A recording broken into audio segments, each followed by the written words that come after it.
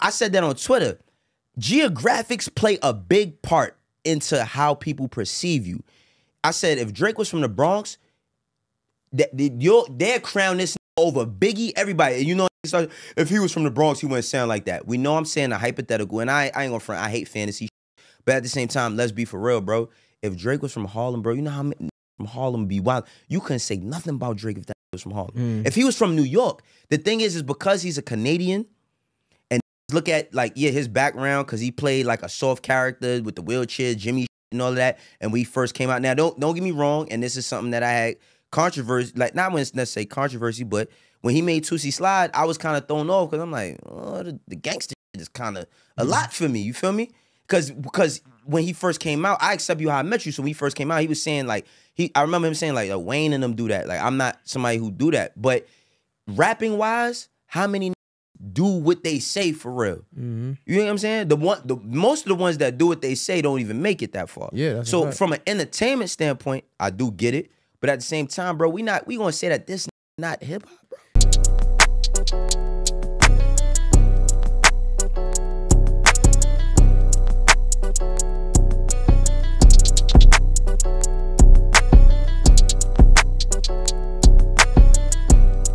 Yo, what's poppin'? You know what time it is? Your boy, Mr. J Hill. J Hill Podcast. We in the building. Special guest in here. Y'all know I'm really good at doing my research, but this one, it was kind of tricky for me. Because this guy is he's like 10 toes down in the music industry. Worked at multiple different music labels, Rockefeller being one, QC. Now, congratulations to all the success. Worked alongside Academics, of course. Shout out to Nadeska with Everyday Struggle. This guy is, no stranger to the cameras, no stranger to the microphone, pause. But he's one of them guys, man. Wayno was in the building. Was good? He was popping. It feels good to have you, bro. Nah, man. Pause. That was crazy. But damn, that was crazy. Nah, but we ain't about to make this down. Nah, we not gonna do that. It might be that, but damn. We ain't gonna do that. We ain't gonna do that. But nah, I'm happy to be here. I've been watching you, you know what I mean, for a few years working, you know what I mean, and doing your thing. And I remember we spoke a couple years ago about me potentially being on the pod. And at the time, it was like I had just moved to Atlanta. There was a lot going on. I never really got a chance to do it, but I'm happy to be here now. Nah, I appreciate. I'm glad you even went there, because why not? I'm gonna break the ice. You know. You was one of the guys that I talked about. Not you specifically, but your type. What you mean? You ain't never. That was your first time ever telling me that. My first time ever telling you what? Breaking it down of what took so long.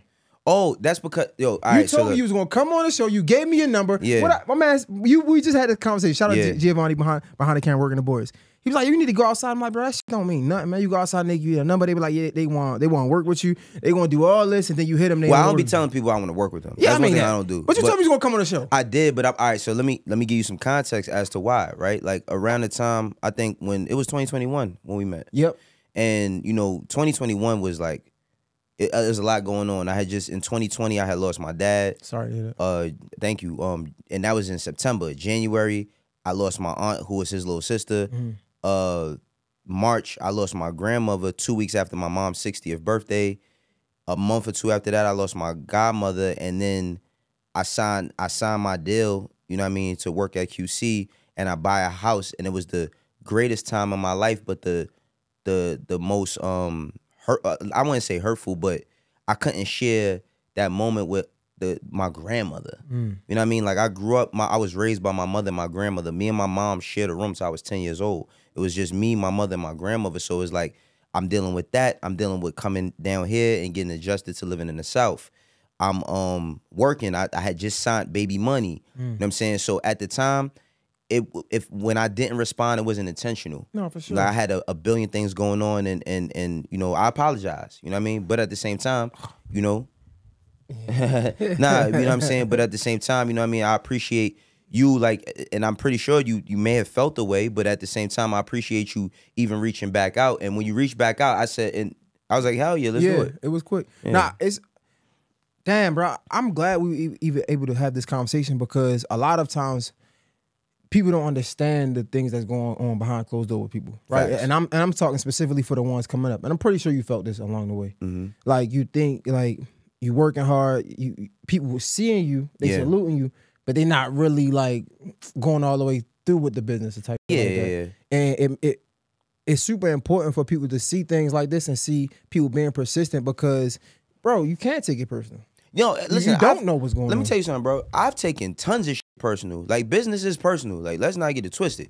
Business is definitely personal. It's just that it's the level of like, it's the level of conduct that how a person deals with you, right? Like, for myself, the reason why I'm always able to like, I'm 41 now.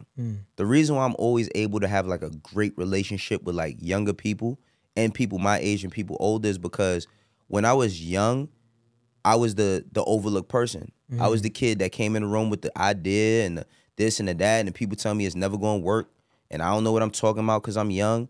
So when I talk with people younger than me, I don't talk at them. I talk with them to figure shit out and just being honest. And as like being a man, bro, like growing up, I started to realize more like the more I was comfortable with myself and in touch with my feelings for real, I'm able to express myself in a way where I could say I apologize about something because I don't have no ego. You know what I'm saying? Like I come from the hood, like Jay said, like the real hood, not the rap hood. Like I come from the hood. Like I might be one of the most successful people from where I'm from, and I don't take that shit lightly. So if it's anybody that I could ever direct or help get to a certain place, I help. But it's just sometimes life get in the way. Yeah, fact. Bro, I done been like we've all like listen. You live to be a certain age, like you gonna go through some shit. No, so it's like I'll just be honest more than anything. Like if I can't do something, I'll be like nah. But sometimes I don't even get a chance to tell you nah because I got so much going on. Feel me? Nah, so we talking about the me doing my research, and I pride myself on like getting prepared for my guests. Yeah. And I looked at a few of your interviews, but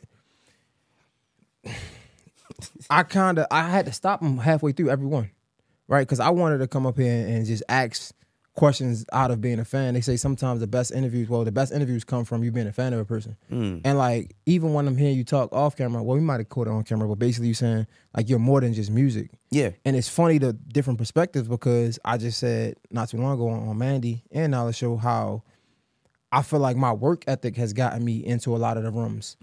And one thing I wish that I had more of was the music wisdom and the culture knowledge, right? I feel like I was coming up, I wasn't in the industry. Right. I didn't really care about it. I got in 2017 and I started learning, but I feel like that was late compared to the people I'm talking to. Yeah. And I just wanted to ask you questions just as a fan. You know what I'm saying? That's cool. I don't like that. I don't trip off that. That's cool. Yeah, so one, let's go. Before I start the questions, you said, or the questions about my fans, you were saying something about you don't want to be just looked at as music. Is that because you've been there for so long? No, not just that. It's just that like people don't allow people to grow. You know, yes, I love music, bro. I the first time I seen Walk This Way with Run DMC and Aerosmith, and them niggas had on the Adidas with no laces and they bust through the wall and they had on them black jackets with the top hats and the glasses on and all. I was probably like 6 or 7 years old, and the first time I seen like Push It by Salt and Pepper, I got so many moments that make me love music. First time I seen the movie Juice when I was 9, I think I was 8 or 9. My mom took me to movies to see Juice, and I seen Q and I wanted to be a DJ.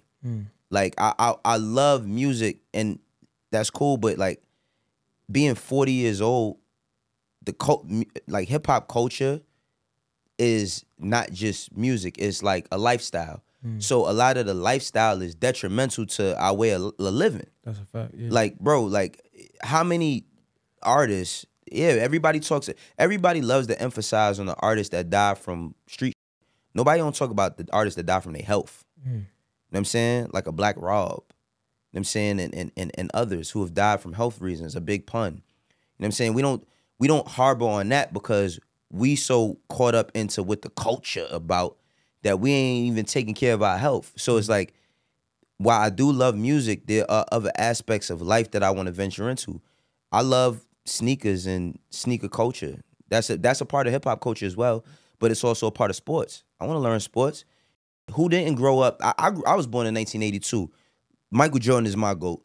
All y'all kids who LeBron is y'all GOAT, y'all got more Jordans than y'all got LeBrons. Let's just leave that there. But I wanted to be like Mike. You feel me? Now, at the point where I couldn't be like Mike, I learned that just because I can't make it to the NBA don't mean I can't get a check from the NBA. Don't mean I can't, you know, have some influence on a player or work with players. So it's so many different things that as I've gotten older that I've wanted to get into. Like I've been getting into the gaming thing, like playing video. I've gotten in trouble when I was a kid for playing video games so much in my life. I'm like, I got to make some money out of this. I hosted a Mortal Kombat tournament last year for HBCU students where a kid walked away with $70,000, you know what I mean, for playing Mortal Kombat for 2 weeks. So it's other avenues and other ways out there to get it other than just music. And I'm not saying, like, I'm not dissing music at all, but it's like music is one hustle. It's other ways that I want to learn and explore. You know what I mean? I'm 41. I want to live another 40 years. You feel me? Yo, first of all, you're 41. You look damn good for your age. No man. drugs. God, Thank you, brother. Damn, bro. Like, Thank you, man. I would have never thought you was no 41. Yeah, bro. I be talking about older here. You almost 10 years older than me. Bro, my oldest daughter just graduated college last year. You feel me? Damn. Like living on her own now. You feel me? Like I got an adult child. Like, so it's like I come from the era of like if you had a child, people was like, your life is over, or you ain't gonna have this, you ain't gonna have that. I didn't subscribe to none of that. I said, I want to be able to have everything I got and more for mine. You know what I'm saying? So, yeah, man, getting older, it teaches you different things. The things that was important to me 10 years ago and 20 years ago really ain't as important as they are today to me. Yo, this episode is sponsored by Manscaped. Listen, if your lady's on go, but your meat got a fro. Yo, this episode is sponsored by Manscaped. Listen, don't use the clippers you use on your face on the head below your waist. Yo, this episode is sponsored by Manscaped. Listen, fellas, you want that jumper like Steph Curry, but your nuts is fairy? But nah, this episode is sponsored by Manscaped. Manscaped.com. Use promo code JHill for 20% off. They're going to give you the man bag. You know what I'm saying? When you're traveling, put all your grooming needs in the man bag. You don't got to carry it in your book bag. You don't got to be all over the place. You feel what I'm saying? They got the nose trimmer. Listen, man, some of y'all nose is disgusting out here. Get you a nose trimmer. For real. This shit is disgusting. Some ball deodorant for when you out and about. You about to get it on. Put that ball deodorant on. Smell fresh, brand new. And of course, the Lawnmower 5. Make sure you holler at my guys at Manscaped. JHill promo code. JHill, one word. 20% off and free shipping. No, fact. Yo, all right, here we go. Where did it all start, bro? Because, like, my introduction, as ignorant as it may sound to you, of course, was Everyday Struggle. That's not ignorant. But, again, what I said earlier, I'm always aware of my peers. Yeah. Doing research, I found out that you was qualified to be there. So I found that out through me seeing you on Everyday Struggle. So I'm wondering, I didn't see that. How did it start for you? What do you mean, Everyday Struggle? Or just like just you becoming this Wayno guy and this Wayno. hip-hop head? I mean, the thing is, the Wayno. That's my father's. That was my father's nickname. I'm a second. I'm not a junior. I'm a second. So growing up, my nickname was Little Wayne until I got tall enough, and then people just started calling me Wayne, and then Wayno was because my father's middle name was a O, so people used to call him Wayno, and then that just transpired to me. And the crazy thing about it was like in Harlem, there's two other Waynos, and they was like really treacherous people. So one of them was my homie. I know both of them. One of them passed away, but I used to get like flack from people that would hear shit about them, you know what I mean, and think it's me.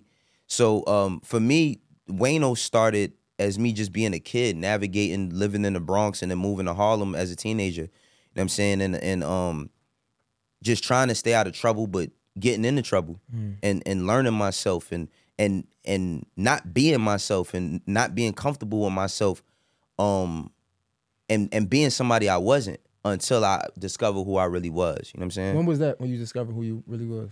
What age was that, if you could put a number on it? Like 27, 28. Bro, it's crazy because we always talk so much about like 18 being grown, 21, 23, and it's like, bro, you're still learning. I mean, keep in mind, right? The whole 18-year-old, the 21-year-old, that's like, those are rules that has been placed before us by people who didn't make those rules for us in the first place, right? So it's like, you know, times was different when my mom was a kid and her mom was a kid. So there was a sense of urgency back in those times to be an adult because that meant your survival, how mature you were.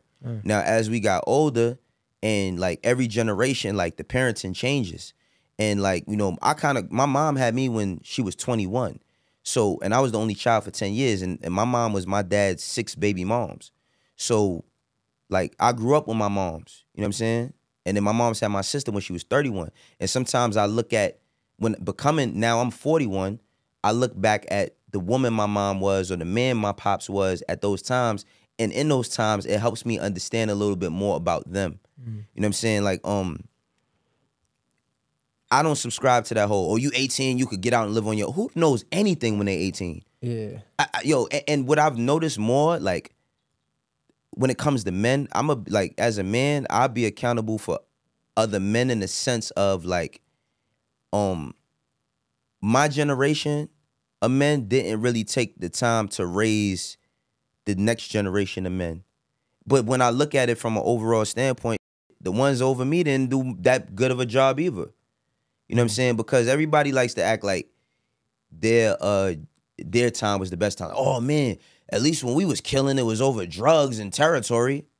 What? Like, you know what I'm saying? Like, so people act like there's this moral, or you know, there's this moral high ground that they could stand like a moral on. code. Yeah, like that's no code. My Yeah. kids was getting kidnapped, all types of Like crazy. we hear that, like, bro, back in my day when it's the streets, women and children was off limits. Like, what? Man, it wasn't no women and children off limits, bro. That is the most ridiculous thing, bro. Yo, and that's from a movie.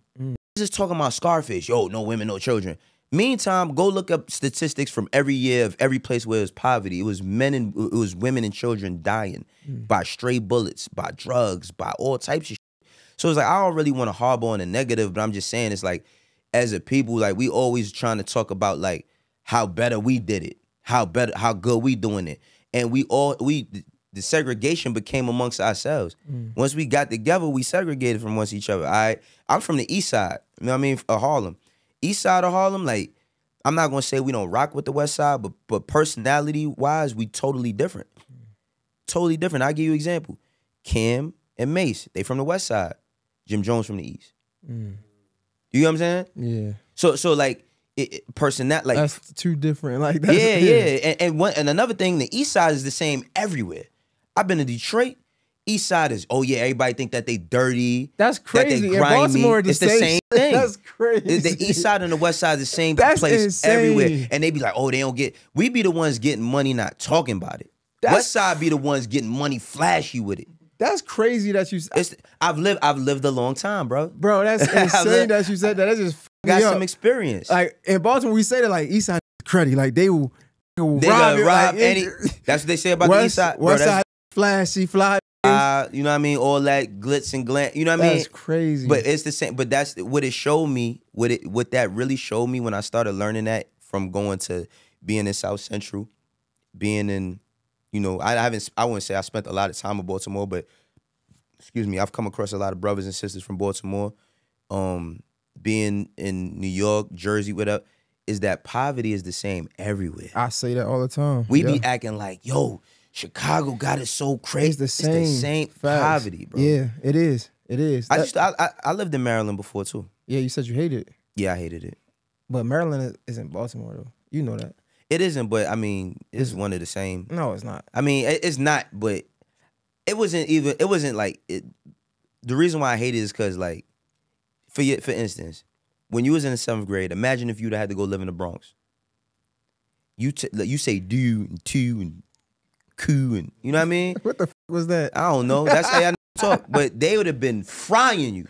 So when I get to Maryland, they're frying me, bro. They listening to house music. I'm like, this shit is trash. Yeah. They are wilding me up on the bus going to school every day. I understand. When I went to college, they was listening to go-go music. I didn't know what the fuck it was. I'm like, what is this? For real? Yeah, like, bro. That's why I said it's different, bro. Like, being in Baltimore, even though DC is an hour up the street, right? It's like, we ain't. It's culturally different. Yeah, it's way different. But that's what I'm saying, right? So, like, but that's what, like you said, when Wayno starts, it's like, it's all of these things, bro. It's my childhood.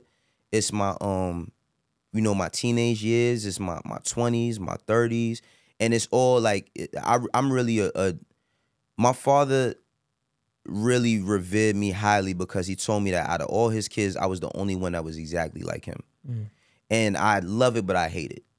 You know what I mean? I love that, but I hate it. But at the same time, it's like, you know, it is what it is. That's life. But what about when I say, I guess, Wayno, and because the thing that I learned about the coming of age, we talking about how I was introduced with Everyday Struggle, was you were really big on Twitter. That's what I've heard. I don't know how true that was. Yeah, but I don't even know what that meant. All right, just to add to what you just said, right? Like, Twitter was something that my friend Amir, my brother Amir Abbasi, he named my son. He told me, I used to be on MySpace, and when I was on MySpace, one thing I used to do is like I would you know, how old are you? I'm 32. 32. You was on MySpace? Yeah, I was on MySpace. She was like, all right, so on MySpace, you could write like. No, I was popping. That was prime. I was on MySpace. All right, so on MySpace, I would write like if I was feeling something, thinking something, I would write like these long paragraphs. Cause I used to have it like this job I just didn't have to do, so I would write these long paragraphs. And people used to tell me at 22, 23, yo, you should write a book, or you should do this. And then when Twitter came out, Amir was like, yo, you got to make a Twitter. And I was like, I don't want to make one. Every social media platform, I was like, I ain't making it. And then when I made it, it was just like a few people on there, we just talking. And then it went from a few people talking to now like rappers is on there talking. But remember, I had already had experience in the music industry because I started in the music industry when I was 18. You know what I'm saying? Music industry came before big Wayno Twitter. Yeah, explosion. that was way before, bro. I was Wayno in music way before Twitter existed. I worked at Rockefeller Records, and I got to Rockefeller Records in 2001. How did you get that job? By going through the mailroom. So the way the whole, I've been vocal about this in a lot of my interviews, is like I was fucking up in school really bad. My mom was going to send me down south to live with my aunt because I was in gangs and I was around a lot of people that was hustling and all types of stuff, and I was doing really bad in school, and I had dropped out of school. And my mom was just like, yo, listen, if you not gonna go to school, she like, I want you to go back and get a diploma eventually, but she's like, if you're not gonna go to school, you gotta do something, because I'm not gonna be working 8 hours of a day, coming home, cleaning, cooking for you and your sister, and you just sitting in here. You have to get a job. So my mom worked. My mom's job was, her title was a job developer. So she prepared people for the workforce. So she worked for a nonprofit organization in the hood that like, you got people, let's say she might have somebody from Target reach out and say, yo, we got to fill, this new Target location is opening. We got to fill 50 jobs, semi-people. You know what I mean? She would take these people and ready them for the workforce. So teach them how to conduct themselves on an interview, how to talk, look somebody in their eyes, shake a hand, do a handshake the right way, wear their clothes. Because you'll be surprised how many people don't know that. Oh, no, for sure. You know what I'm saying? So I worked, I don't know, probably in Baltimore, I probably got the same shit like Summer Youth, like when you were a kid. Youth Works, we call it. Yeah, so it's called Summer Youth in New York. So I did Summer Youth a few times, and the lady who was running the Summer Youth program, she like was in a similar position like my mom. So they had got me an interview with a mailroom. And I did the interview because I knew how to talk to people. That's one thing I honed in on, like conversation. Like I knew how to have a conversation by the time I was 5 years old. My mom would tell me like, people was always impressed with how I could speak, how well I could speak when I was really young. So my mom told me how to conduct myself. So I did the first interview, got it. Then I did the second interview. Then it was the building that they placed me at. They placed me in a building that was 825 8th Avenue. All the music labels was in there. It was the Universal building. You know what I mean? So if you ever been to Universal, it's different than it is now, but it was Rockefeller in there, Murder Inc., Def Jam, Tough Gong, which is Bob Marley's family's label, Bloodline, which was DMX's label. I think Rough Riders had an office, but not at the one we was at the other building, like a couple blocks away. But I was there, and I was delivering mail as a 17-year-old kid. And then, you know, I was the youngest person in the mailroom. All the dudes that was in there was in their 20s. Some of them was trying to rap. Some of them was just having a regular job. So dudes was older. When I got in there that first day, I had it was the year 2000. That year I seen the movie Backstage. And when I seen that movie Backstage, I was like, I don't know how I'm gonna do it, but I'm gonna get into music. You know what I mean? And I got into that shit, and then, well, I got into what was delivering mail, and then I eventually lost my job in the mailroom. And then when I lost my job in the mailroom, I just hit my homegirl up, Shari. She's the president of Rock Nation now, but she was Carlene Balin's assistant at Rockefeller. And I just asked her, me and Shari, I think I'm a year, I don't want to tell Shari age, but I'm like, go a year or two older than Shari, or, you know, we close in age. And I just asked her, I was like, because once I lost that job, I just knew, like, I didn't have shit to do. And I was probably, like, as a teenager, like we said, poverty is the same, and generational is like the same. Same shit that was happening. Like, my friends was going to jail for robberies and selling drugs. And like when I moved to Harlem, bro, this was the first place I ever lived in my life where everybody sold drugs. Everybody, bro. Like 12-year-olds, 13-year-olds selling drugs all day. So I was like, I know what's gonna be my fate if I just sit on this block all day. And I ended up, you know, going and getting an internship, and then that internship grew to a position. Damn, bro, that shit is crazy. I'm listening to it like, it's funny how you fell into it, but how you, I guess, fell into it is somebody else's dream. Like, they wish they could have had. Well, no, shit. I'll say that, no, music was my dream when I was a kid. Media wasn't my dream.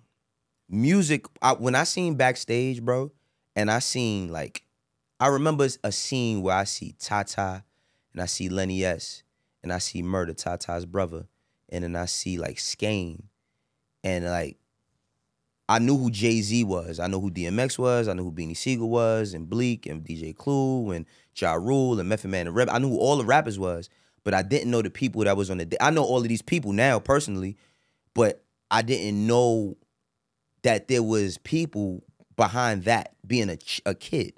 So when I seen Tata, I'm like, I don't know what he do, but maybe I could be him. I seen Lenny, I was like, I don't know what he do, but maybe I could be him. And in 6 months, I got a job where I see all of them. It's unconventional. I don't even know, like, shit was meant for me. I believe, like, that was for me, and that's why it happened the way it happened. But got in the Rockefeller, and when I got in the Rockefeller, you know, I ain't make no money there, but, like, that was the years I would have been in college. So me and young Chris always call it our college years, because we'd have been in college at that time. You know what I mean? Yo, how much do you contribute, like, you being in there, you seeing everything that happened in Rockefeller, being so early, like, with all of your experience, how often is someone able to, like, penetrate that space not being in those circles? Like, somebody that's trying to get into the music industry. I don't know. It's totally different now. Because, like, you could DM somebody now, and they could, or you could go to an event. You could, like, go to an event and see, like when I was a teenager, like, even a way, like, I skipped over a very, very important part of my story. Omieli McIntosh, who ran Jay-Z's fan club called Fan Fam, because I was, like, the youngest kid, I was a teenager when I was in the mailroom, like, I would help her after work with sending out, like, stuff to fans. So I would just, like, I guess that was, like, kind of like me interning. I would help her after work, like, ship stuff. She was the one, and she grew up with Jay and all of them, you know what I mean? So her sister, I can't remember what Dara's position was at Rockefeller, but her sister worked at Rockefeller, and they was on 29, and my floor that I ran was on the 20th floor. And that's how I got, like, familiarity, because my floor wasn't Rockefeller floor, but I would go up and down there all the time doing inter-office mail, because the fan club was on the 20th floor. So she helped me a lot. You know what I mean? Because I used to tell her, like, yo, I remember one time I asked, I said, yo, you think I could meet Jay-Z one day and I could hang out with him for, like, an hour? And she was like, no. She's like, you could meet him, but you ain't hanging out with him for an hour. And I was a kid, you know what I mean? And she helped me with my vision. Because I remember one time I said to Omi, she asked me about my friends, and I said it's like 20. I said I had like 20 friends that I hung out with at this time, and I was like, she's like, what are they doing? I was like, 10 of them is, like, in jail, and, like, 5 of them is dead. And she was like, what? Like, the same thing if a kid told you that today. You'd be like, what the fuck? What you mean? Yeah. And she was, so I felt like she didn't feel compelled to help me, but she saw that I had some ambition. I feel like all of them seen ambition in me as a child. That's what made help me, if that makes sense. So even, like, still talking about, like, breaking into this music industry. I don't know how you do it today. It sounds like a lot back then was like nepotism, like a lot of family and like. Yes and no, because even for me, it wasn't no nepotism. I'm from Harlem. All of them is from Brooklyn. I didn't know none of these people. So my personality is really what got me in the door, and my punctuality as far as time. Like, if they told me, like, if I seen Omi, if I was going around the floor and I would get off at 5 o'clock, right? And Omi would be saying, Wayne, you think you can help me later? I'd be like, yup. I don't care what the fuck I had to go. I don't care, because at this, I still lived with my moms. You know what I'm saying? I was a teenager, so I still lived at home with my moms. And at that time, like, I think my little sister was able to walk home from school. Yeah, because her school was across the street. So she was able to walk home. So I'm like, yeah, I'm staying. Like, whatever y'all need me to do. And even when I got the intern position, because this is another thing. I seen it's a lot of people. Don't get it twisted. It's a lot of motherfuckers that was in the same position as me that didn't go nearly a quarter where I went. But that's because a lot of people, like a lot of the interns, they were relying on like their college education. Like, yo, I go to Howard and yeah, I'm interning here, but I'm gonna be doing such and such next year and I'm gonna get a job and come to find out that like academic education helps, but academic education has nothing to do with you. I'm a high school dropout, I'm an executive. I couldn't be an executive in no other company without a diploma. You know what I'm saying? I couldn't be an executive at Costco without a high school diploma. So like me being adamant, me being punctual, me being proactive and not reactive, like I'm not waiting for nobody to tell me what to do. I'm doing it. And I just ask for forgiveness after if you don't like what I did. Well, facts. So I was like, so the nepotism thing, I'm pretty sure it works because shit, my kids benefit off of what I do. But at the same time, it wasn't like they was hiring their children in there. It wasn't you know what I mean? Like, only person that was relative that I knew, I mean, Dame had a few of his people in there, like his brother, Bobby ran radio. Bobby Dash, shout out to Bobby Dash. He ran radio. Darian Dash, I think he ran finance. And I forgot Carlton, he passed away, but he was running the finance division. Like, he was the CFO of Rockefeller. Dame had his people on top of shit, but, you know, I can't say I seen too much nepotism. And I was a kid. I didn't really give a fuck about even business at that time, so I didn't care about what was going on. Yeah, so all right, so painting this picture, of course, we still talking about like this build up to getting on Everyday Struggle because that was how I was introduced, right? Yeah. So we go from Rockefeller, 17, 18, 19, to this MySpace era, to this Twitter era. You was going into the Twitter era. How was you able to go from the MySpace, just writing your thoughts, to your man telling you create Twitter, and then it exploding? That's what I'm saying. I don't know how people. So look, people would tell me, "Oh, you Wayno off of Twitter," but that's just I use Twitter to kill time. So you don't recognize that though. You gotta. At least I recognize it, but I didn't. That wasn't. This is what I'm saying. That didn't have me being on Twitter.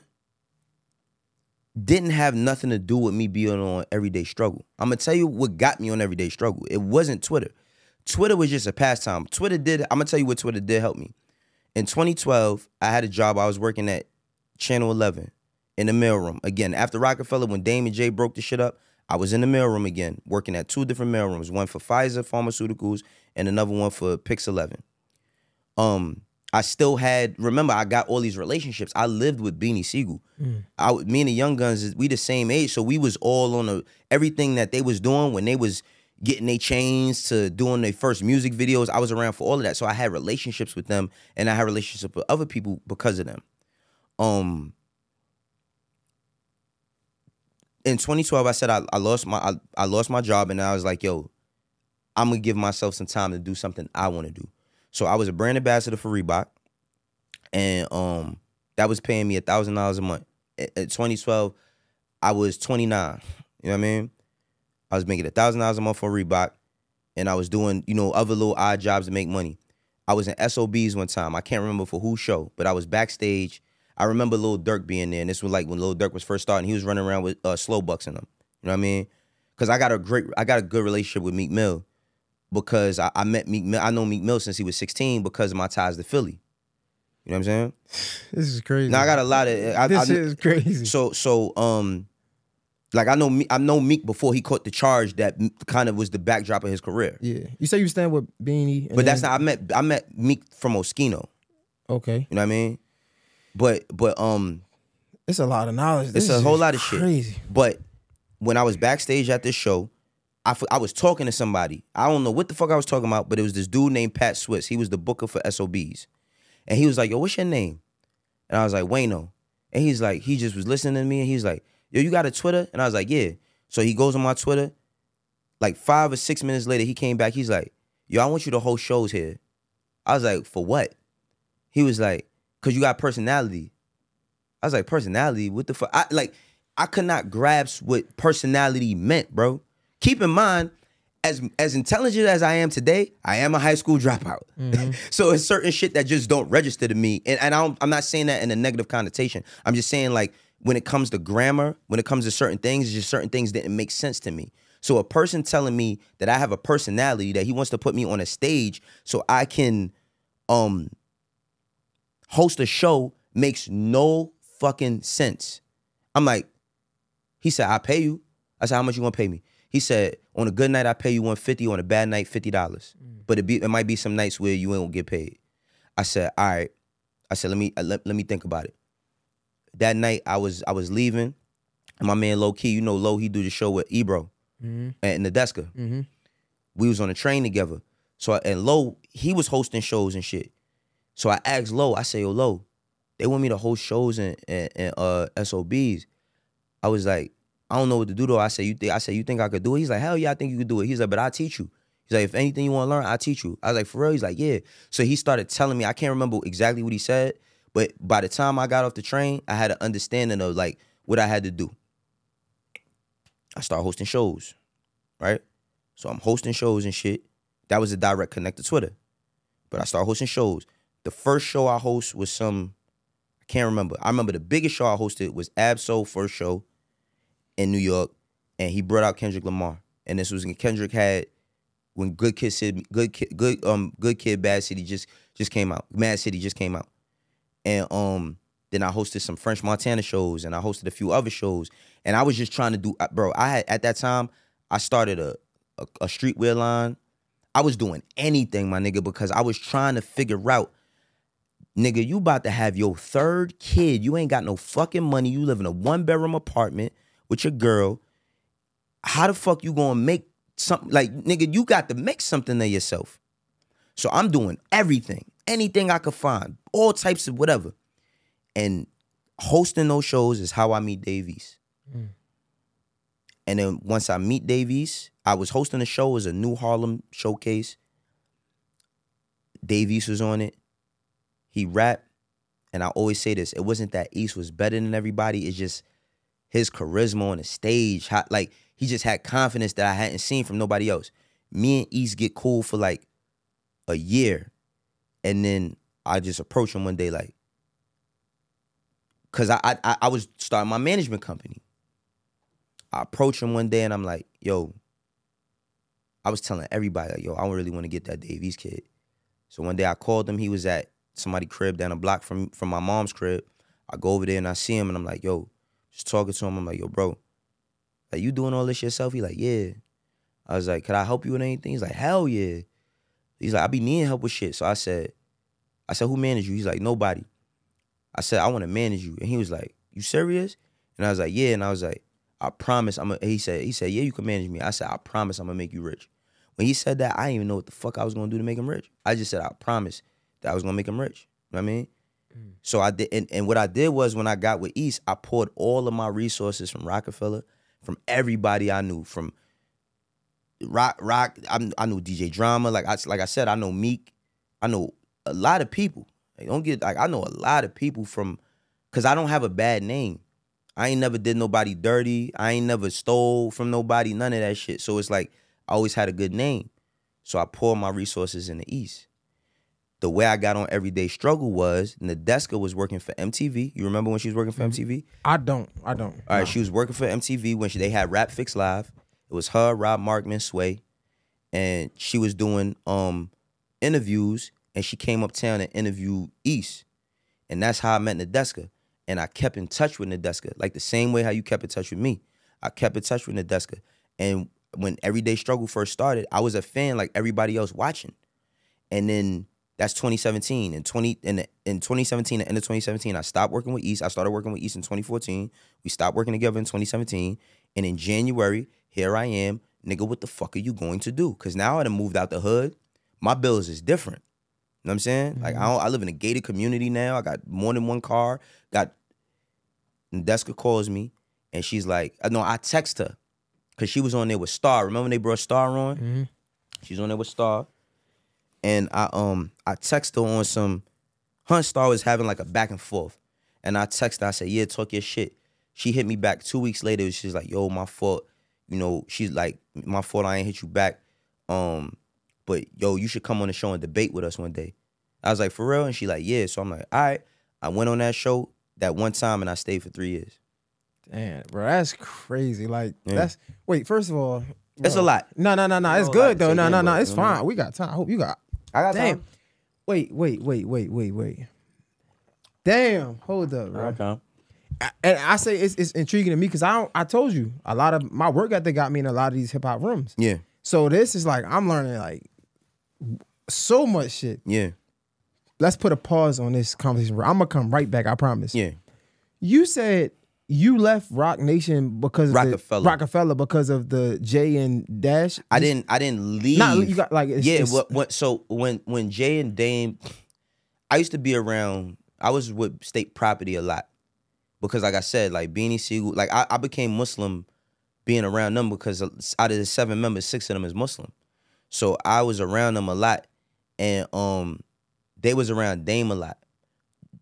Chris and Neef at the time, they was taking off. They was becoming stars, and Jay had them around him a lot. But I used to be around Jay and them a lot too. And I used to be around like Jim a lot too because I'm from Harlem. So I used to be like Jim would tell you, like Jim, I've known Jim since I was 18. You know what I mean? So it's like, I didn't know, nobody, I'm not gonna say nobody knew. I say it might have been on a need to know basis and I wasn't at that level.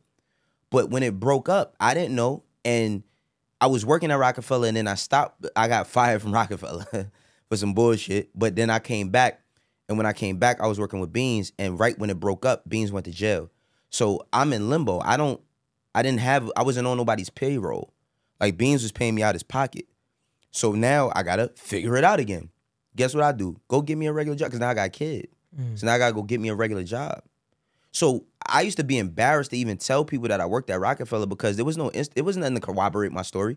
You could just be another nigga just saying something and be like, that nigga's a liar. Yeah. They not never gonna meet nobody from Rockefeller to verify it. So they like, at this time, bro, by the time I had to go get a regular job, I done fucking drink Cristal with Beyonce.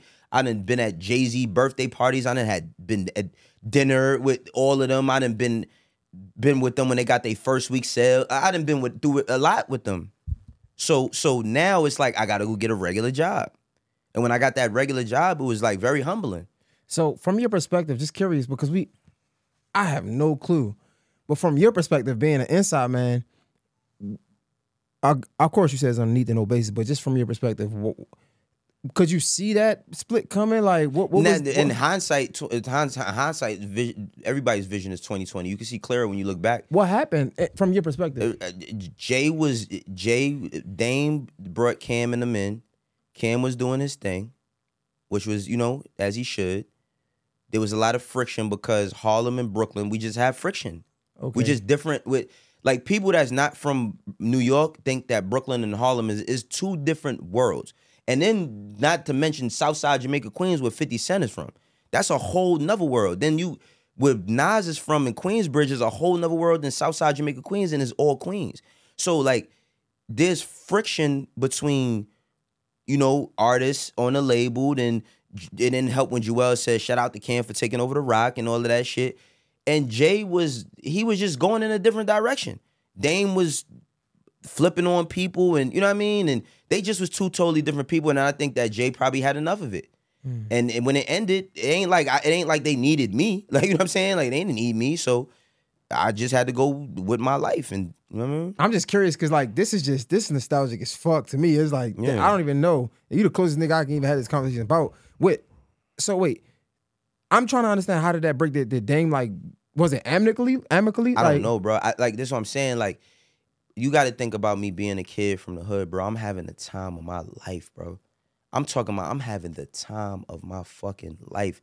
I'm around people who I idolize over the first most important years of their career, which is a Jay-Z, a Beanie Siegel, a Memphis Bleak, a Cameron, a Joel Santana, a Young Guns, a Freeway.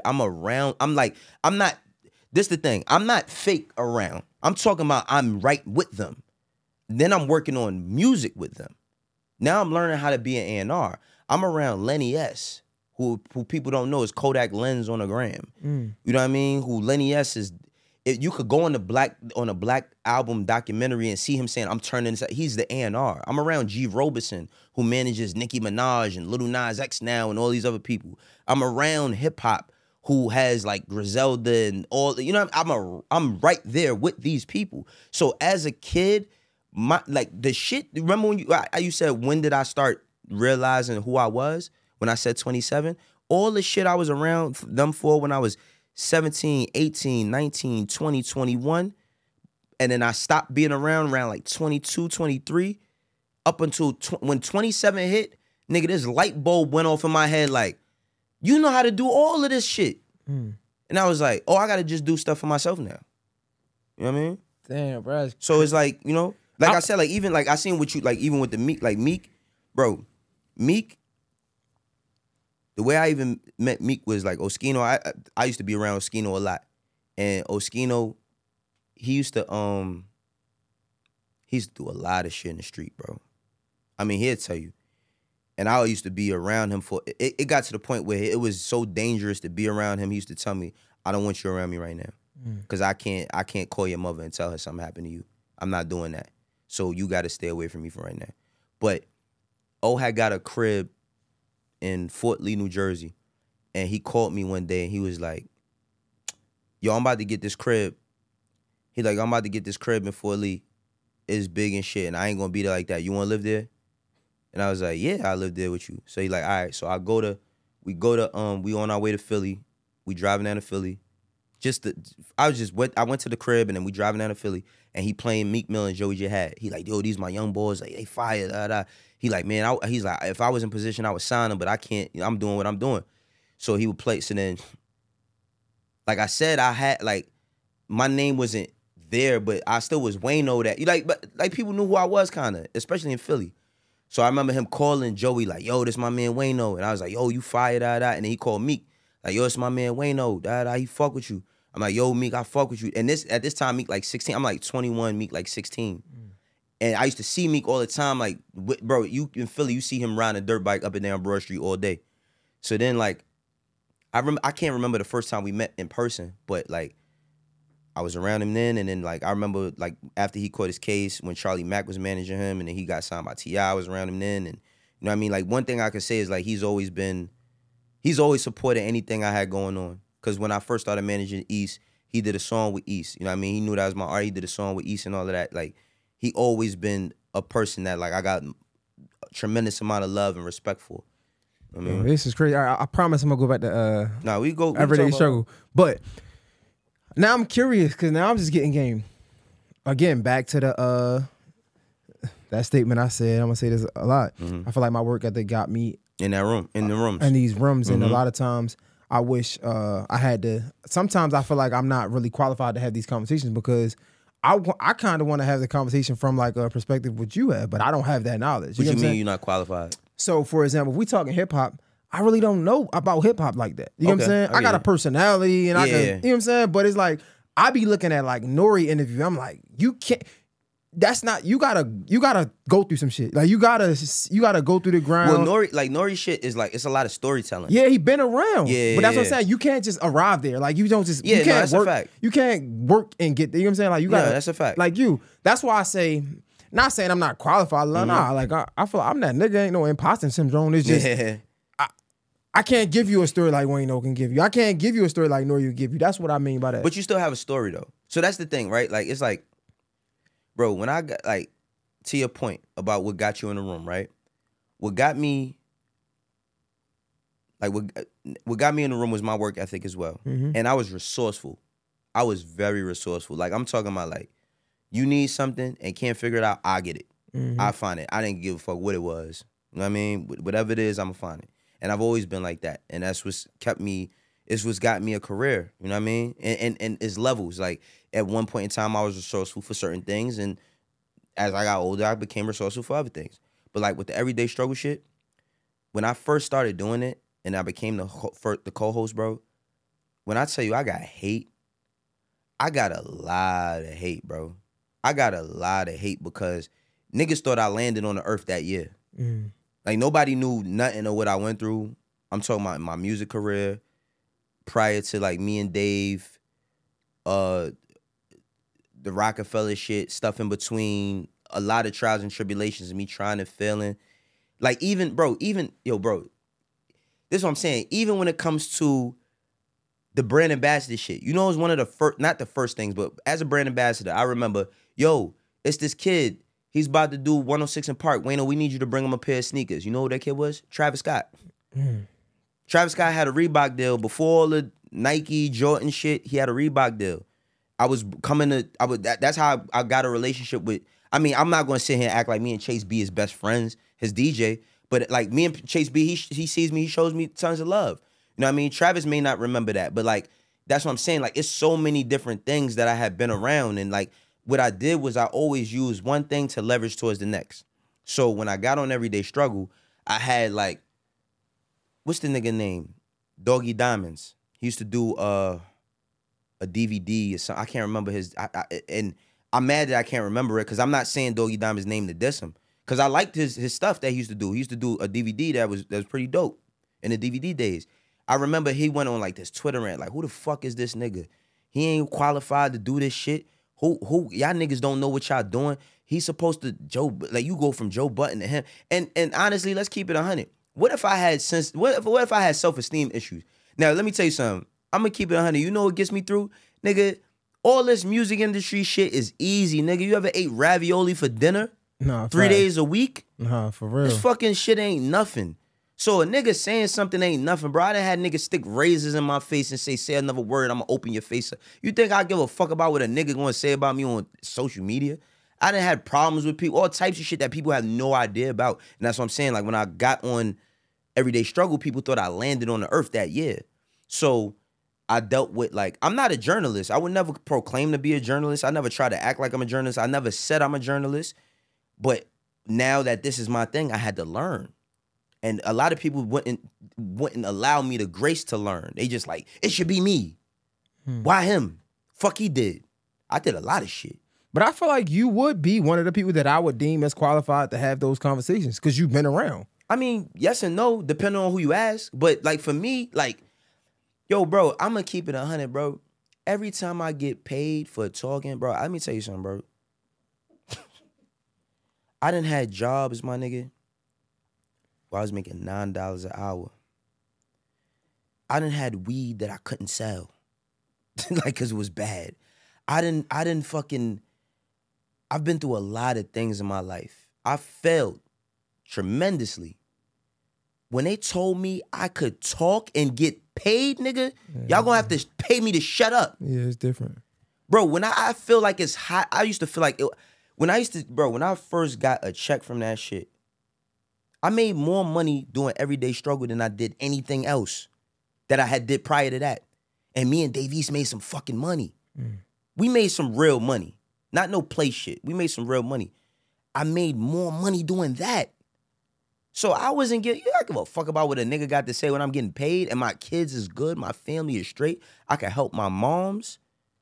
You know what I mean? I could do for my loved ones. I don't give a fuck about what niggas say. So all of that, what a nigga qualified for, and guess what, bro? It's like Goldie said in the Mac, your bitch chose me. like what you want me to do? You know what I mean? Ain't nothing I could do about it. That's her decision. I look at that metaphorically. They chose me for that shit.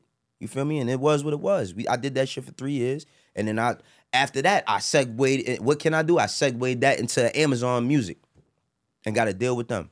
So let me ask you this, just from your experience now, then. I guess you've been in it now. You said you fell into this media shit.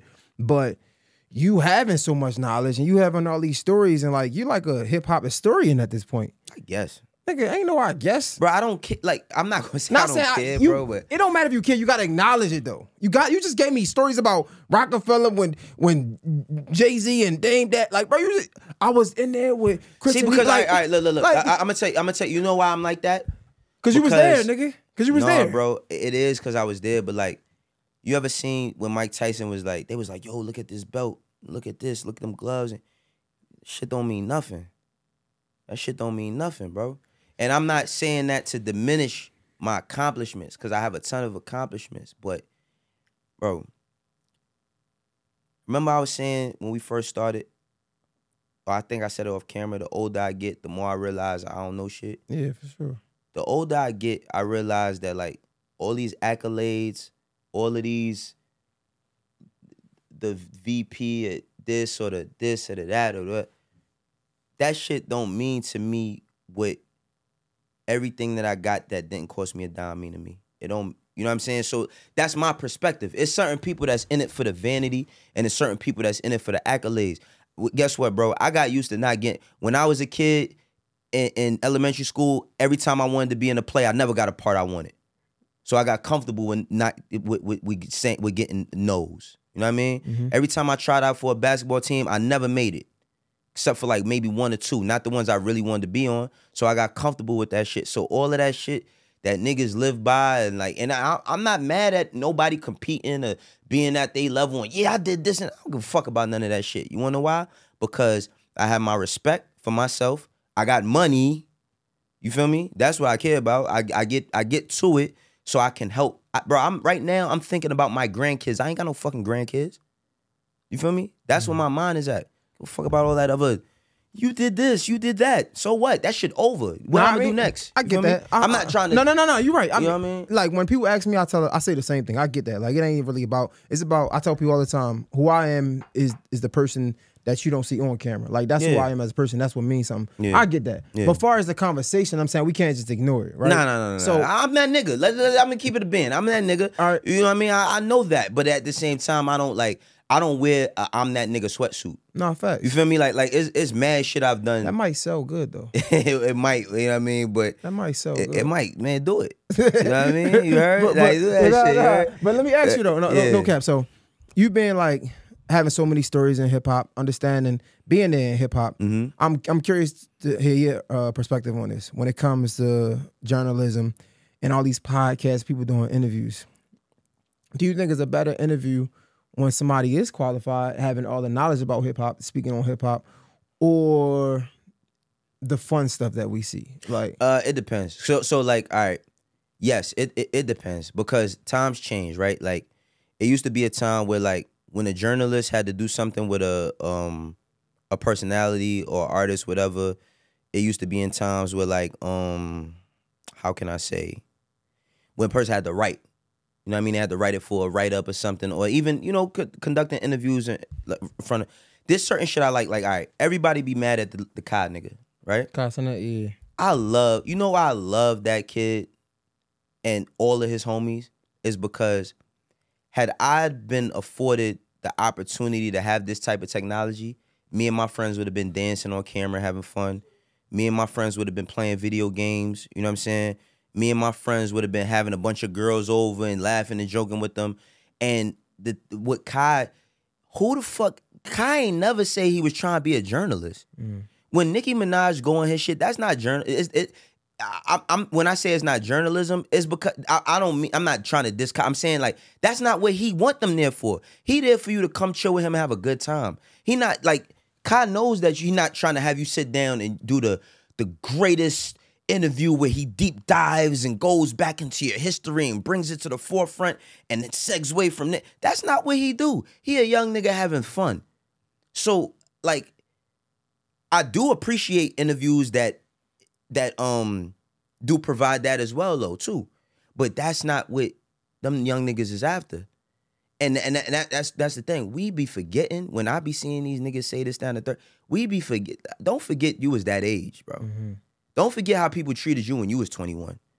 You know what I'm saying? Don't forget how people treated you when you was when you wanted to wear something that that niggas ain't agree with. You know what I mean? And they was joking on you for it. You know what I'm saying? Or saying, why you wearing that jersey? We don't rock with that team. You know what I'm saying? Like, because it's different levels, but the same shit has existed in almost every era or every generation where there's a disconnect between the elders and the youth. And the elders and the youth disconnection, that shit just comes in because some niggas be looking and be hating, bro. Some niggas is just haters. You feel me?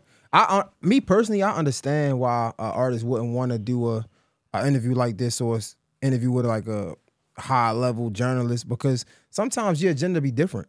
You know what I'm saying? And sometimes when you want to sit down with a Funny Marker or a Bobby or Castanet, you just have fun. Like, you don't have to worry. Like you say, nobody trying to deep dive into my life. Then you deep dive into my life, somebody else might take what I said as but wrong. some people do like that too. Like, bro, the first interview I ever did was by myself. Not every day, because I did a bunch of shit on Everyday Struggle. First interview I ever did by myself was Gunna. And I remember this is when he dropped the album Gunna Season. Is it Gunna? What's the shit with the astrology shit? No. It's not. I don't think that's. I can't. Forgive me. I can't remember exactly what it was, but like I had this, and when I did that interview, I remember calling my man Daytwan. You know what I mean? Daytwan. He ran Vibe. He ran King Magazine. He's like high level with that shit. And I called Daytwan and I was like, yo, bro, I'm kind of nervous. I'm doing this by myself. Like usually I used to have academics to lean on. Like academics would come in with the quirky, funny shit or some controversial shit. They be not fucking with him for that. I come in with some, you know, straight question or some real life shit, and then Deska would even us out. I'm doing this by myself, so he like, yo, just make him comfortable. He's like, once you make him comfortable, he gonna give you whatever you need in an interview. And yo, bro, I was calling people in Atlanta, finding out information on him, and by the time it was done, I remember calling my homegirl Eb, his manager, and she was like, yo, Gunna was like, yo, that was like one of the best interviews he had. And I did one of those type of deep dive interviews, because that's another thing. I know that my age, like I said, while I do admire and I love what Kai and them niggas is doing, I can't do what they do. And I'm not trying to do what they do because they got their own lane, you feel me? So, and this is before they was even popping like that. So it's like, for me, I always tried to have my interviews in a space of like, we could talk some fun shit. We could talk, I'm a father, you know what I mean? So we could talk some family shit. I come from the street, so we could talk about, I don't get into niggas, you know what I mean, the telling, and because that's a very, very slippery slope. And I feel like when you decide as a personality which side you want to stand on in that conversation, then you have to live in that. And I got a lot, I got people on JPay right now. I ain't got time to be, I'm worried about that. I ain't worried about what you got going on. So I try to stay within a conversation where you could come fuck with Wayno, you gonna feel good walking away like, yo, he ain't try to violate, you know what I mean? He had fun, you know what I mean? But it wasn't too off the wall, like that type shit, you feel me? You think that old school journalism stuff is like dying? I wouldn't necessarily say dying, because guess what? There's an audience for everybody. Like, like, let's say, that's what I learned, bro. Like, if there's 100,000 views or 1 million views, does not mean 1 million people, right? But if there's 100,000 views, it might be a bunch of people that may not see it, but the people I want to see it might see that, and that's what they might like. So, like, I'm not gonna say it's dying, because yes, a lot of things is numbers games now more than ever, and I wouldn't say it's dying, but like, just stay in your lane, bro. Stay in your fucking lane. Like, you know, like, even with the Drake shit, like, remember when Drake did the Bobby shit? Like, I ain't gonna lie, I think the Bobby shit was ridiculous, right? But at the same time, like, Drake, it ain't like Drake can come talk to all of y'all already. But I understood when that's why I said, I can understand why artists would do the Bobby, bro. It's like, you're not about to go to a deep dive in my life. Every single time. Yeah, so it's every like, single time. Let's have fun. Yeah. Artists sometimes be like, bro, I don't want, like, because you come to interview with me, I'm going to ask you some questions. I'm doing my research, I'm asking you questions. Right. I can understand why artists wouldn't want to do that. I can understand, like, bro, I just want to have fun. Every time, though, because you don't know, like, that's the thing. I've been with the artists the day when they having a bad day, and then got to go to the radio and act like it's a good day. And sometimes they just don't. And now we in a place where, I'm not going to say it don't matter, but they've shifted. People still go to radio and do interviews all the time, but it's shifted, right? Like, the consumer has shifted. Now, like, I just think about, bro, when I was a little kid, if I missed the fucking X-Men cartoon, there was no reruns. I had to wait till the fucking summertime when they doing reruns to watch an episode I missed 3 months ago. Now everything is on demand. I could watch my favorite episode or whatever every day, all day. So you gotta let the consumer decide. But if you doing something and you feel like, all right, it's the highest level of integrity and it gotta be this, that, that's fine. Do that. Do it with the people that want to do that with you. Facts. That's just that. If niggas don't want to do that shit with you, so what? Like, no, that makes sense. I mean, yo, how you feel about this? I feel like there's been a lot of Drake slander recently. Yeah. You very much hip hop. Would you say Drake is hip hop? Absolutely. How is he not? Yo, bro, I promise you. You know what? I'm telling you, bro. I kid you not, bro. Because this me and Drake's like media to artist relationship has been kind of like funny in a sense. Like, at one time Drake called me a nerd on Instagram. You know what I mean?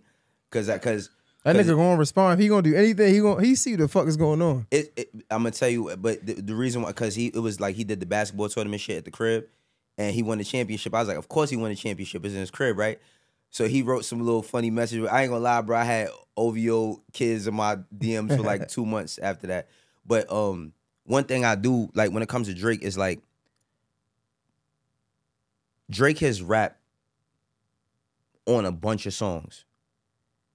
He sang on just as many, if not more. Now, when Drake did Forever, back when he did Forever with Wayne, Kanye, you know what I mean? When he did the Fear song, when he came out with Best I Ever Had, when he came out with, nobody was having this debate about, nobody not gonna tell me started from the bottom ain't hip hop. Nobody gonna tell me Worst Behavior not hip hop. Nobody gonna, like, now, he's some shit that we've never seen before. That's the thing about him, is he's something we've never seen before. He's doing shit that a lot of our favorites have never done, but a lot of the shit that he's doing didn't matter to us at that time. Like, when I was a kid, I didn't give a fuck about how many Billboard entries you had. Are you nice or you not? Nobody not gonna say the nigga not nice. Now, if your taste level is that of Black Thought, when it comes to hip hop rapping skill set wise, you might think Drake is trash, but I don't think Drake is trash. I don't think he can't rap. I think he is a rapper, but him doing the singing shit, you know what when he made that fucking, you know what it told me when he did that fucking, what's that album, that house music album, Honestly Nevermind? Yeah. You know what that told me? That he was bored because there wasn't nobody to compete with him. That's what it told me, bro. Look, let me put some context behind that. Drake, Kendrick Cole, Drake, Kendrick Cole, Drake, Kendrick Cole. They've been running that in the ground forever. Drake, Kendrick Cole, Drake, Kendrick Cole, Drake, Kendrick Cole. Kendrick is, I favor Kendrick's music over Drake's to an extent. There's certain shit that Drake got that I love more than Kendrick, and there's certain shit that Kendrick got over Drake that I love more than Drake. Cole as well, right? But being consistent and going back to back, I'm a Jay-Z fan. Jay, 96, 97, 98, 99, 2000, 2001, 2002, 2003. 8 years straight albums. Consistency. Then he gives you Rockefeller and all the artists and all that other shit consistently, right?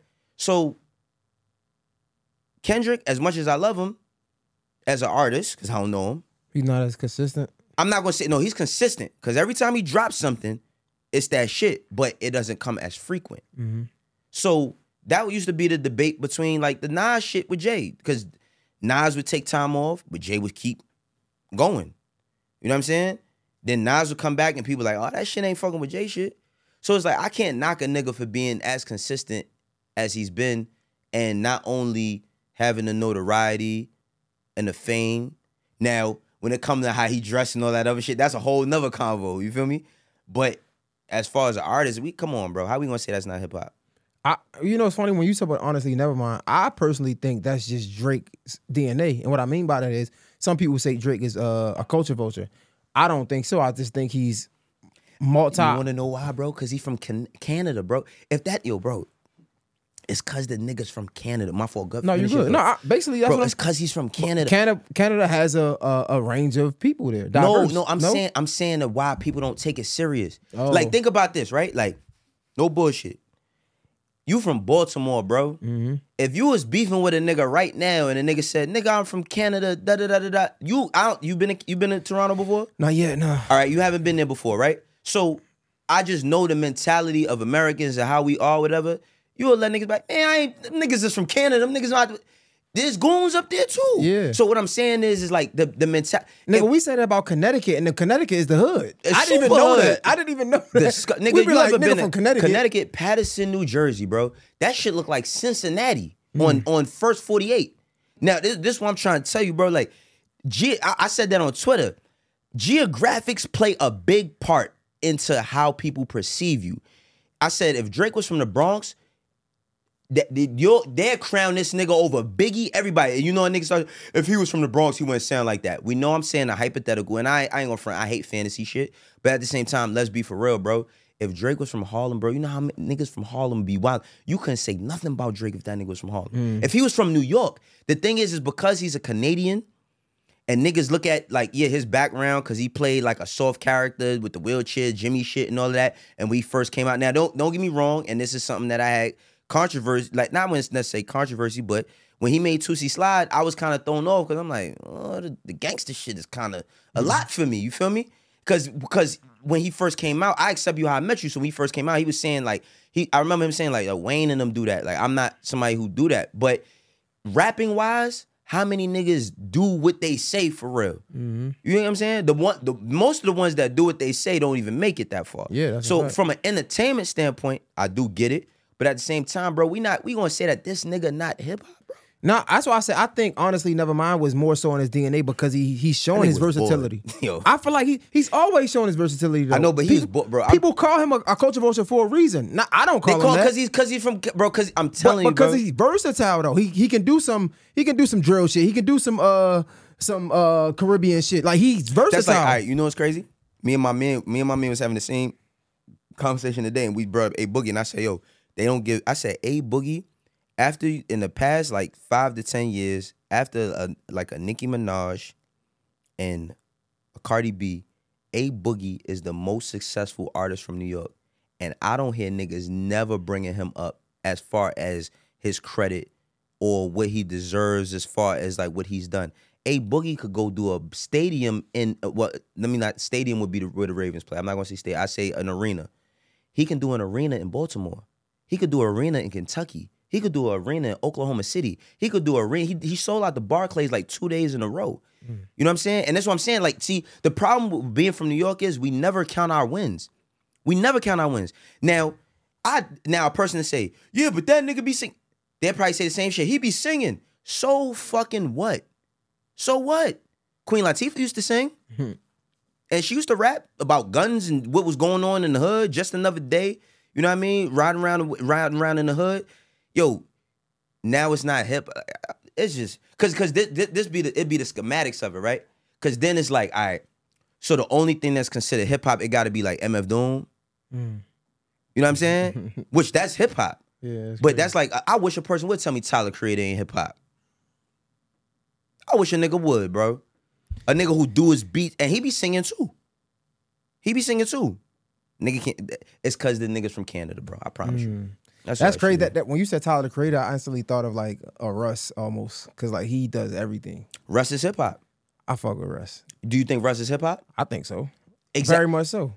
All right, so but I think Drake is hip hop though. All right, cool. Yeah, I mean, I think I don't. Cause no, shout out to Russ, cause I fuck with Russ. Yeah, you know what I mean. But that nigga is savage. No, it's a fact. Like, yeah, I would never say Drake not hip hop. Yeah, I think he's so much hip hop that he's.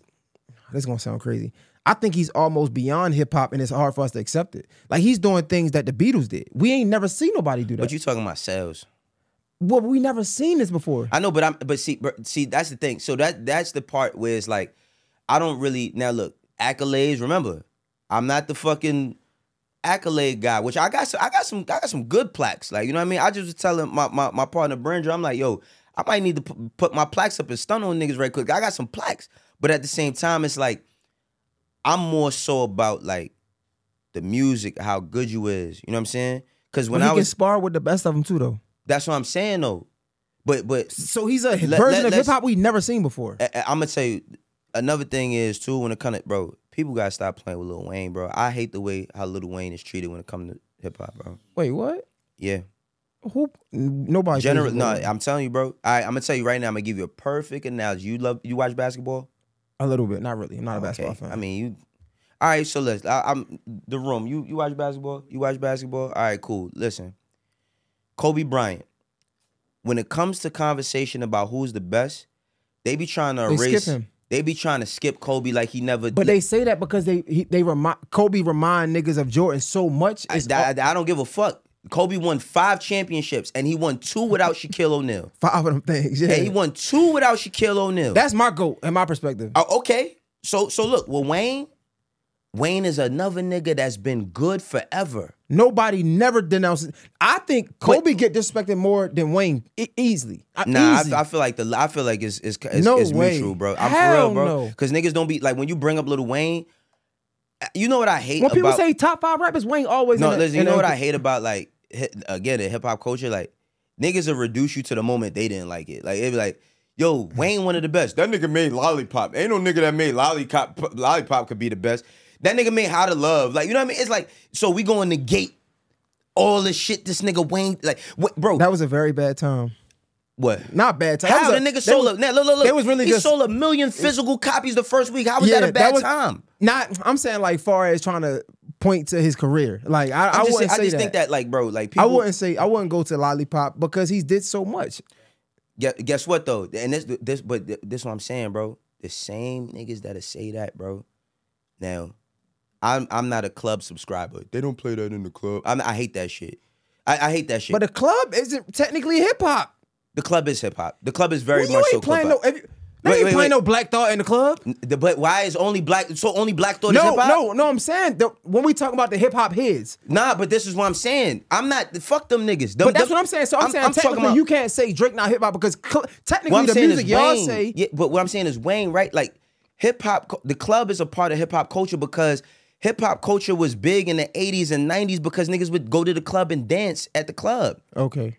You know what I'm saying? They would dance to the music. So what I'm saying is the nigga that's the biggest hip hop head on the planet that got all types of shit on their wall and posters and all that, bro, you go to Onyx, you do not want to hear Inspect the Deck.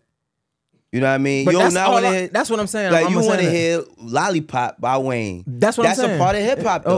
Okay. That's a part of hip hop. Let's keep it a band. You feel me? So I just be saying like niggas always try to reduce it and cause I know we got more. We still got time? Yeah. All right.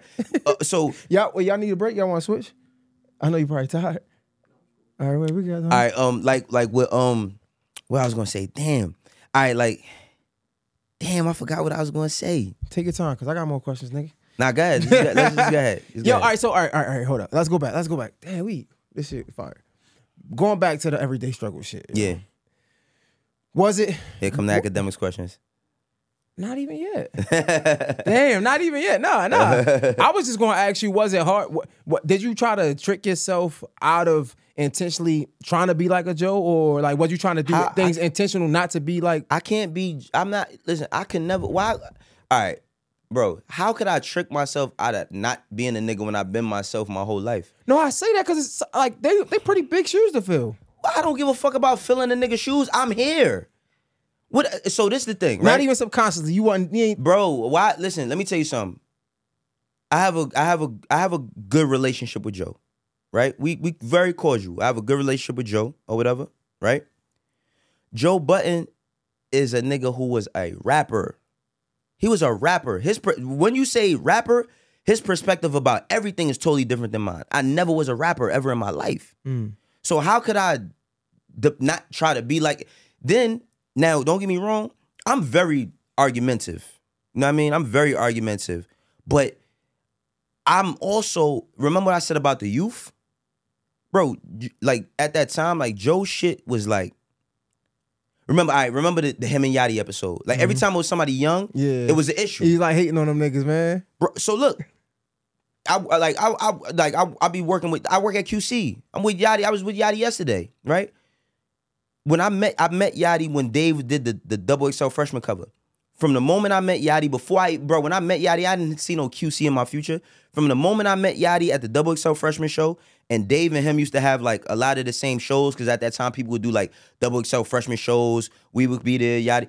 I always had a respect for him. And I remember the first time I ever seen him perform, and I was like, wow, this nigga got something. You feel me? Whether it's not, I grew up on the Locks. It ain't the Locks. He ain't trying to be no fucking Locks. That's not the only thing that niggas could do musically is rap hard in that sense. I never tried to shit on no young niggas for them being young and me not understanding exactly what they did. Now, whether people think Joe did that or not, we're different in that space. Remember, when Joe's calling a nigga whack, keep in mind that he's a rapper. So he knows, like, I wasn't a big fan of Joe's music, but he could rap better than a lot of people. Yeah, even today, if he had to. If Joe had to write a verse right now, he could out-rap 80% of niggas that rap every day. You know what I'm saying? 85, shit. My perspective is different. So my perspective on coming on Everyday Struggle was this. I'm a nigga who come from a neighborhood where ain't much to look forward to when you walk out the door. Everybody's trying to figure it out, right? As much as I dibbled and dabbled in the street, I have no felonies. I have friends who are some of the best people in the world and some of the worst people in the world. I have perspective because I love sports. I love video games. I love me being on Everyday Struggle was me being myself. I couldn't. How could I be Joe? How? It's impossible for me to be Joe. Yeah, impossible, bro. And I'm not never being no other nigga. You heard? I could just see a nigga not trying to be him. I could just see somebody trying to work so hard not to be looked at as a replacement or the furthest thing away from him. I mean, I didn't see. That's the thing, bro.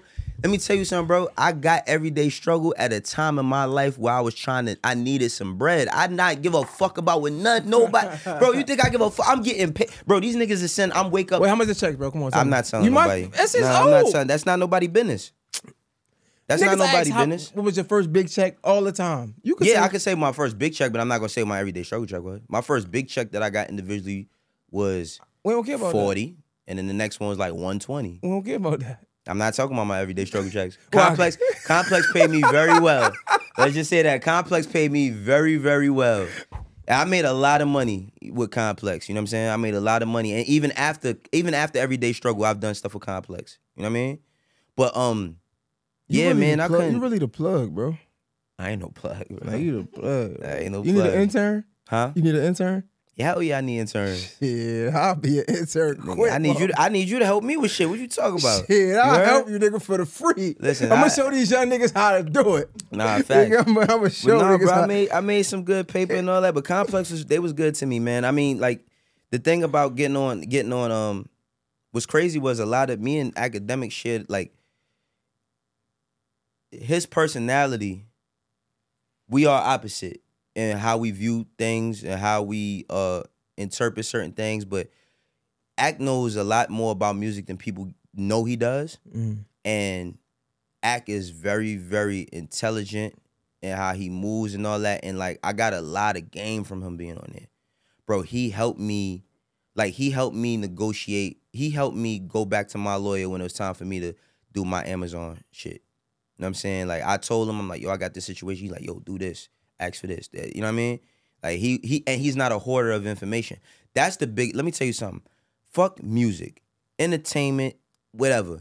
In life, the worst niggas you could ever deal with is the niggas that hold the information, bro. Don't never let it, if a nigga tell you, yo, you know what I'm saying? Yo, you doing your thing, I fucks with you, anything you need, and you ask a nigga about some information, and the nigga don't give you, he don't fuck with you, bro. Straight up. One thing I can say is Academics never held no information from me.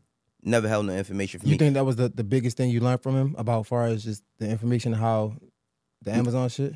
Nah, he taught me how to be a personality too.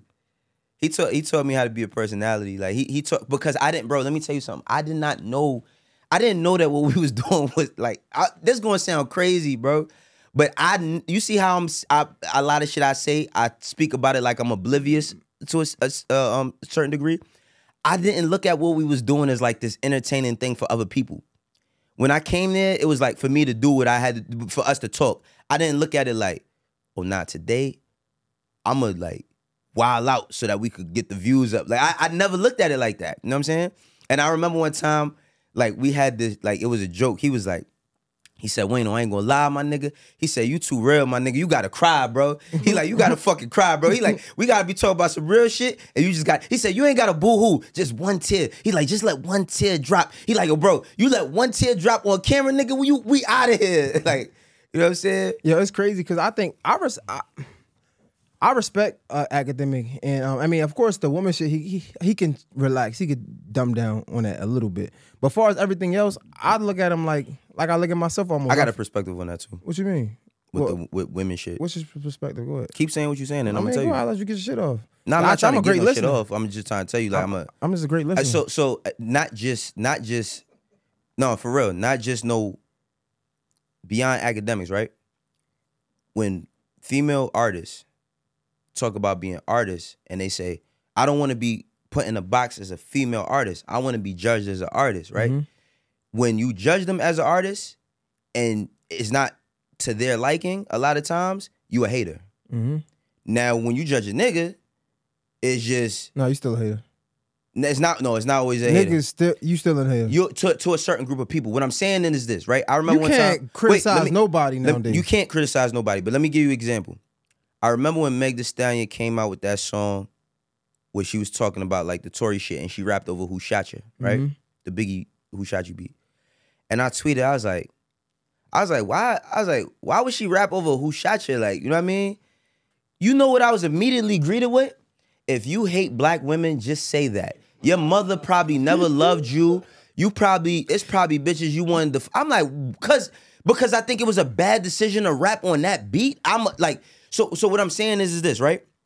Now, female rapper or not, if you're a female rapper and you want to, and I think, so I do this thing on my Twitch called You Will Be Judged. I used to do it on my IG. I don't give a fuck who you is. You could if you come up there and we play your music and we think that shit is trash, we letting you know immediately. I don't give a fuck if it's your birthday. You just came from your mom's funeral. I don't care on some G shit, because that's the problem, bro. It's too much fucking pandering. So what I'm saying is this, right? Like, if sometimes you need a motherfucker to not just tell you that you trash, but to give you constructive criticism. What you do might be trash. You know what I'm saying? I personally think that when she rapped over that beat, that it just wasn't the right beat to explain a story over, because what's associated with the song Who Shot You? What's the name? Def. This was Pac. Yeah. Right? Yeah.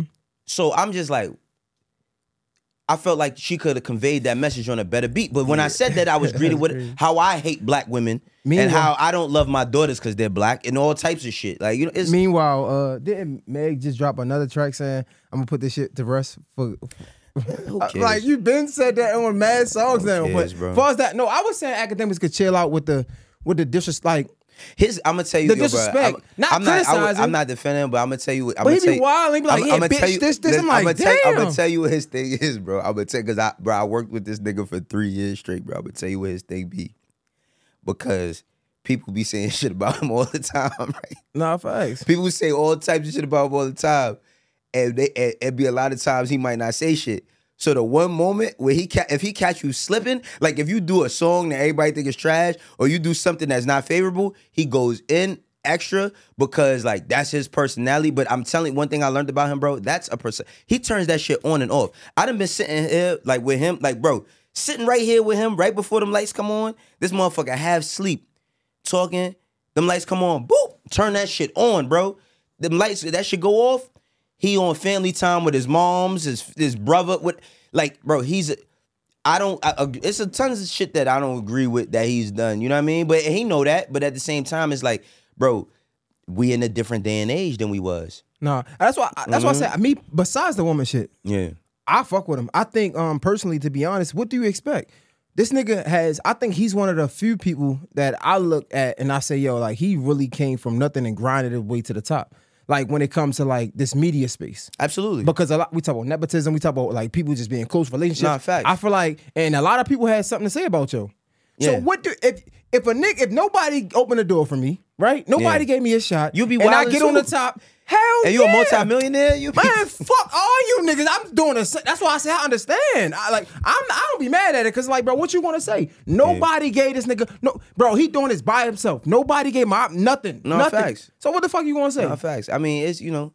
That's why and a lot of people, I ain't gonna lie, a lot of people that don't like him, they really just want to be his friend so he could co-sign their shit. I've seen it with my own eyes. Like, I've seen the same motherfuckers that talk crazy about him. He showed me a DM like, yo, they just mad I ain't post their shit. That's what that shit be, bro. But that ain't the way to go with him, honestly. It ain't the way to go with nobody, for real. No, clearly the way to go with this nigga is to diss him. So you can't. What? You heard what he said about Roy and Mal? He said, bro, the Roy and Mal, he was like, the smartest thing to do was to respond to me.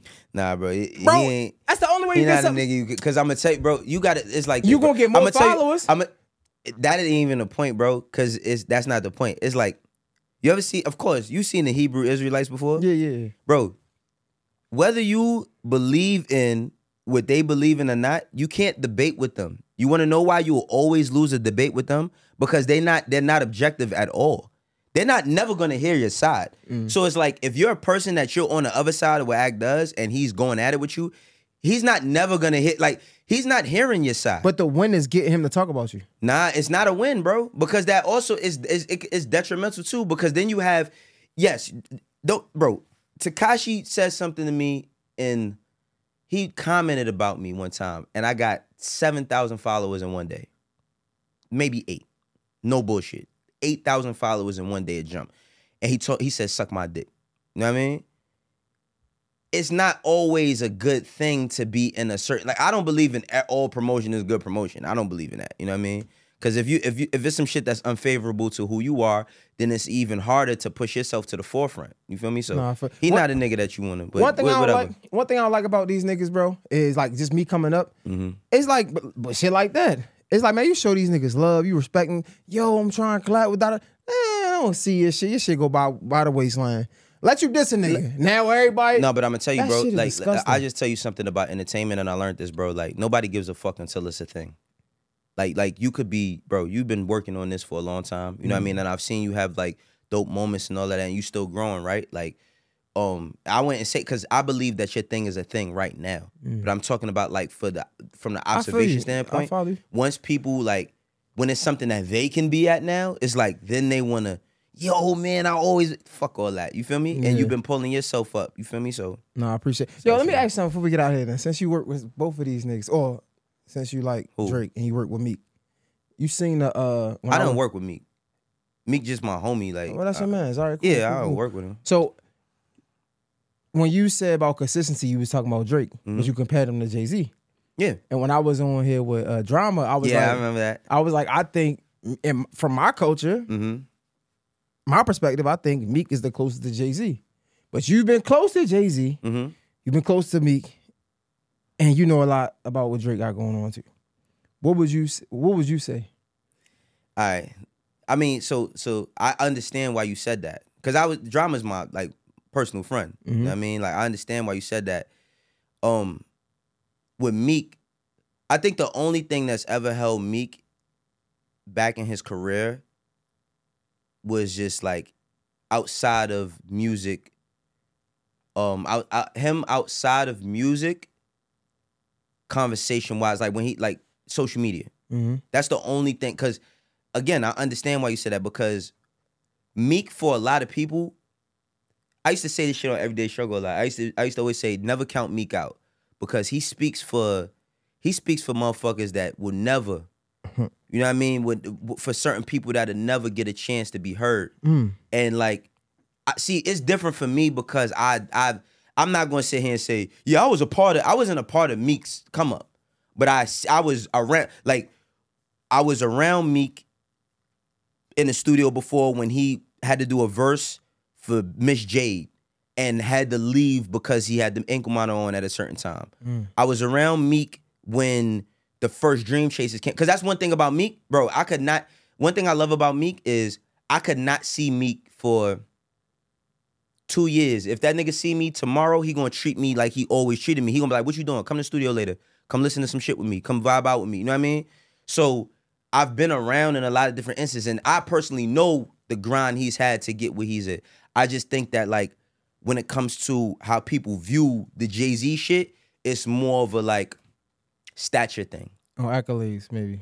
It's accolades, stature thing or whatever. But to me, see, that's what I'm saying. Is like, to me, Meek is just as important as anybody to me when it comes to me. He's the most important artist to come out of Philly. You know what I'm saying? Like, for real. I worked with Beanie Siegel. You know what I'm saying? But like, Beanie Siegel got it to a certain point, and Meek took it to a point where Beans didn't get to take it. You know what I'm saying? Let me ask you this. We was just having this conversation in the barbershop. What you think held... So, you already answered this. So you think the social media is what held Meek's career that bad? Not what held him. It didn't hold his career. I think it's the perception, right? Jay was a person who, like, he didn't really talk much. You know what I mean? Even when there wasn't no social media, the only way you get in a conversation out of him is if he going to Angie Martinez or when he did something with Sway. He was very selective about the times he spoke and when he spoke and what he spoke about. So he's very intentional. The thing about Meek is like, Meek gonna say how he feel, when he feel, whatever. I don't give a fuck what's going on. If it's good, if it's bad, if he's inquiring about something, he's gonna say it. because that's just who he is. Like me, what I love, like even to this day, like what he's still like a kid. And I'm not dissing him by no means about like how adamant he is about shit. Like you'll be sitting there and Meek could be like, yo, where you get that sweatsuit from? Who do that? Let me look them niggas up. Like he's very inquisitive. So what I'm saying is like the social media, because it did help him in ways too. Because all the memes and all of the shit that does add to a person's profile. But I'm talking about perception, how they view a stature. Like I feel like they look at Drake in the sense of a Jay-Z only because of like his stature in the game and how he handled certain shit. But he's fallen, you know, into the social media. Oh, I say because Drake played that game too. He played that game too. To everybody. No, he played that game too. But so why you think Meek ain't like at a higher level? I guess I don't think what you mean at a higher level? I feel like he don't get respect. You talking about Lil? I feel like he doesn't get the respect that. But I think it's perception, yo. People see, I know Meek, and even for the way I know Meek, I don't know him. There's a lot of ways I don't know Meek. You know what I mean? But I've known Meek for damn near 20 years. You know what I'm saying? People don't know him personally. Like if people really knew him more personally, then I think their perception would change. But what people get on the camera is different than who he is personally. And I'm not saying that he's being somebody that he's not. I'm just saying it's like he got a lot of depth to him. I think that like Championships was an album where he showed a lot of depth. He showed a lot of depth. He showed a lot of like, you know, story, what he's going through in his life. And I think that like since then, people want to just hold him to that. And if he wants to move on, like even with the what's the shit? You know how people like, oh, you still running around talking about spinning the block and da-da-da-da. Jay-Z still was rapping about shooting when he did Blueprint 3. You know what I mean? Like it's not like shooting is always meant to be taken literal. You know what I'm saying? So it's, I don't know. I ain't gonna lie, man. Meek is like you know how they be like, man, who is the person you would, like, your top interview type? He one of them, like top 5. Nah, yo, bro, let me tell you something, bro. Like, Meek is a very, very, very, like, even the shit that's been transpiring in the past weeks and all of that, with like his man, like, that's my man too. You know what I mean? Like, I know him since he was 13. You know what I'm saying? So it's like, it's shit like that, right? Like, I think, like, perception is that, because I can't say but so much, because Dean, I love Dean and I love Meek. You know what I'm saying? But it's like, I think people perceive Meek, if he's at a certain level, to not respond, but he's still a block nigga, so he gonna play whatever he feel like somebody gonna play with him, he gonna play that with them. You know what I mean? So I think that kind of sometimes takes away how people perceive him. But I know him. And I know what his intent is with a lot of things, but sometimes it just don't translate. You know what I mean? Nah, this shit was hard. We gotta probably do another one. Damn, yeah, I'm down. This shit was crazy.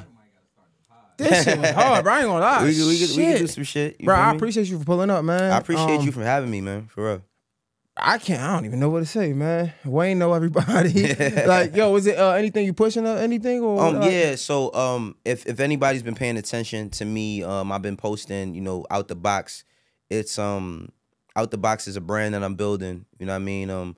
Where I'm telling stories with sneakers, and I'm creating some content out of that. Me and my son gonna be doing like reviews and all of that type stuff. So it's like, man, it's family business. You know what I mean? I work in entertainment. You know what I mean? My son wants to work in a few things too, and he's at that age where he's figuring it out for himself. So we got some stuff that we doing with Out the Box. So I just say, stay tuned. Stay tuned, you know what I mean? Everything I got coming with Out the Box. You know what I'm saying? Follow the page, Out the Box 24 on IG.